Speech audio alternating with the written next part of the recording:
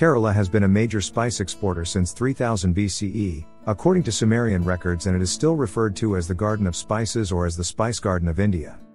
Kerala's spices attracted ancient Arabs, Babylonians, Assyrians and Egyptians to the Malabar coast in the 3rd and 2nd millennia BCE. Phoenicians established trade with Kerala during this period. Arabs and Phoenicians were the first to enter Malabar coast to trade spices.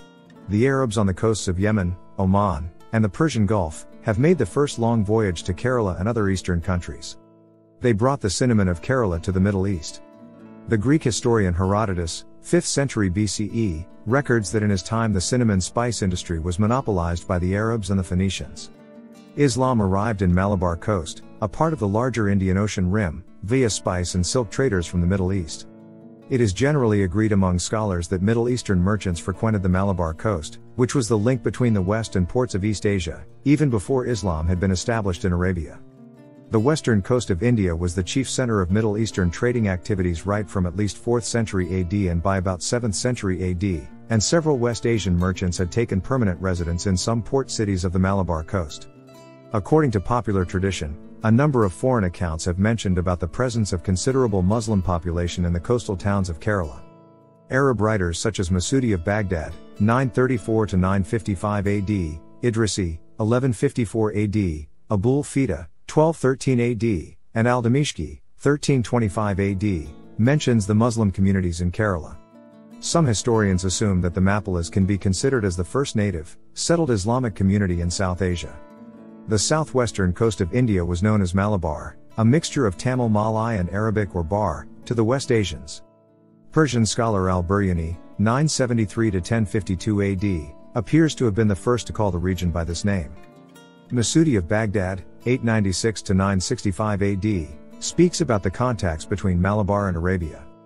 Authors such as Ibn Khurdad, 869 to 885 AD, Ahmad al-Baladuri, 892 AD, and Abu Zaid of Zaraf, 916 AD, mentions Malabar ports in their works. According to the legend of Chiraman Perumal, or as per one version of it, the first Indian mosque was built in 624 AD at Kodungalur with the mandate of the last ruler, the Chiraman Perumal, of Chera dynasty, who converted to Islam during the lifetime of Prophet Muhammad, 570 to 632 AD. Perumal's proselytizers, led by Malik ibn Dinar, established a series of mosques in his kingdom and north of it, thus facilitating the peaceful expansion of Islam in Kerala. There can be little doubt of the early Muslim presence, and of the religious tolerance based on economic imperatives, on the Malabar coast. The account of conversion of Islam by the then Chiraman Perumal was a huge event that so many natives had converted to Islam same as their king. The Middle Eastern Muslim traders and Kerala mercantile community went through a long period of peaceful intercultural growth till the arrival of the Portuguese explorers, early 16th century.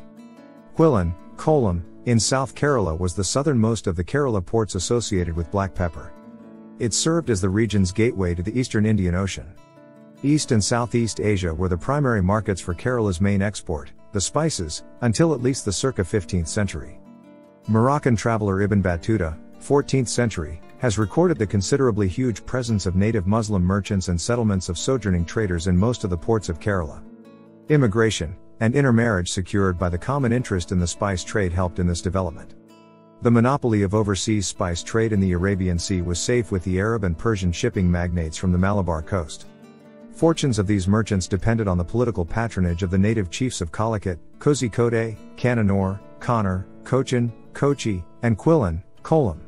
The chiefs of these tiny kingdoms derived a great part of their revenue from taxing the spice trade. A 13th century granite inscription, in Old Malayalam and Arabic, at Muchindi Mosque in Calicut mentions a donation by the Hindu king to build a mosque. The inscription is the only surviving historical document recording royal endowment by a Hindu ruler, in the form of a grant, to the Muslim community in Kerala. By the early decades of the 14th century, travelers speak of Calicut, Kozhikode, as the major port city in Kerala.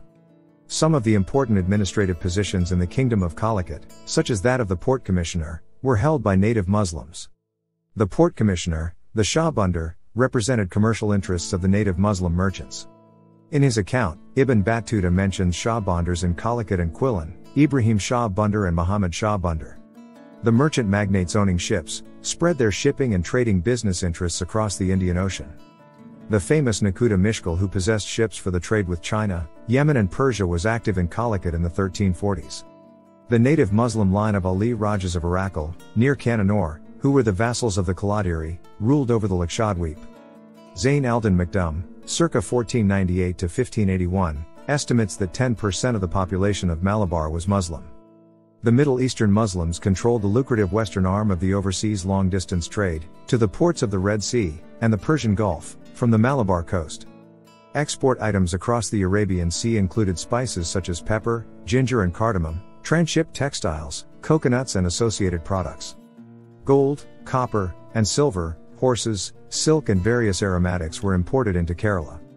The native Muslims dominated the trade to Pegu, Mergui, Malacca, in Myanmar and Malaysia, and points east, and the Indian coastal trade, Kanara, Malabar, Ceylon, Maldives, and Coromandel coast, and other Bay of Bengal shores, with the Ketis from Coromandel coast. Muslims, with Gujarati Vanyas, also took part in the trade with ports of Gujarat. The Indian coastal trade included goods such as coconuts, coir, pepper, cardamom, cinnamon and rice. Rice was a major import item into Kerala, from the Kanara and the Coromandel coast.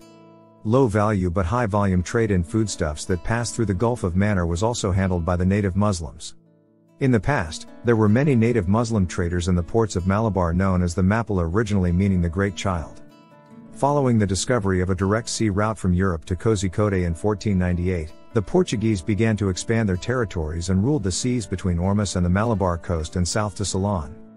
In the first 2 decades of 16th century CE, circa 1500 to 1520, Portuguese traders were successful in reaching in agreements with the local Hindu chiefs and native Muslim, Mappila, merchants in Kerala. The major contradiction was between the Portuguese state and the Kingdom of Calicut. In January 1502, the First Battle of Cananore between the Third Portuguese Armada and Kingdom of Cochin under João de Nova and Zamarin of Kozhikode's navy marked the beginning of Portuguese conflicts in the Indian Ocean. The battle was fought over 2 days, between December 31, 1501 and January 2, 1502, and was the first major Portuguese naval engagement in the Indian Ocean.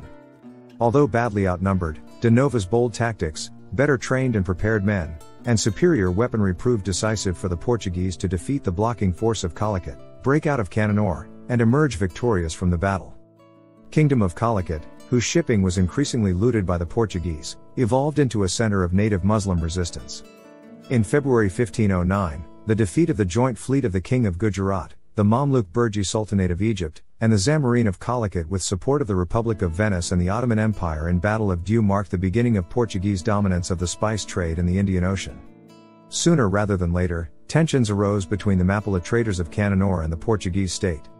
The ships of the Cananore Mappilas again and again fell prey to the Portuguese sailors off the coast of Maldives, an important point between Southeast Asia and the Red Sea.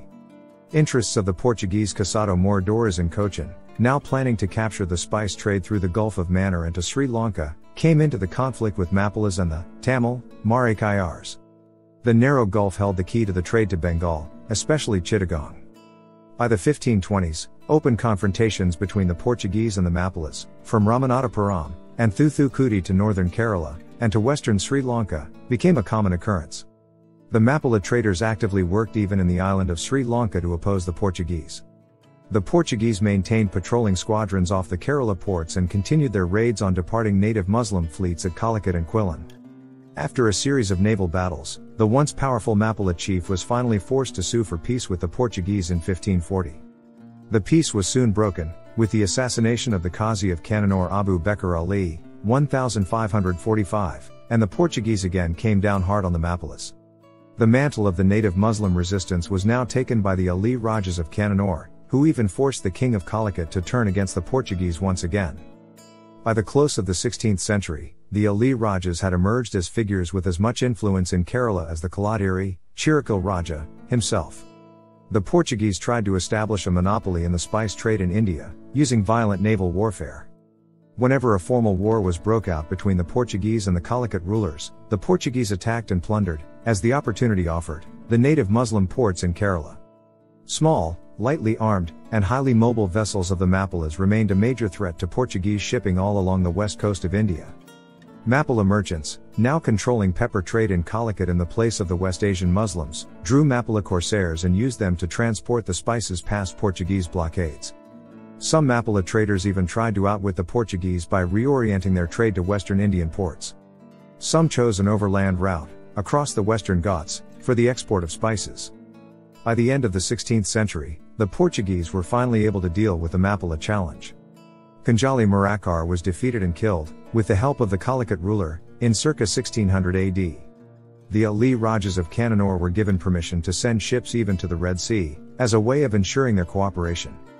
The relentless battles led to the eventual decline of the native Muslim community in Kerala, as they gradually lost control of the spice trade. The native Muslims who had been dependent solely on commerce were reduced into severe economic perplexity. Some traders turned inland, South Malabar, in search of alternate occupations to commerce. The native Muslims of Kerala gradually became a society of small traders, landless laborers and poor fishermen. The once affluent, and urban, Muslim population became predominantly rural in Kerala. The discriminatory land tenure system tracing its origins to pre-modern Kerala gave native Muslims of Kerala and other native communities no access to land ownership.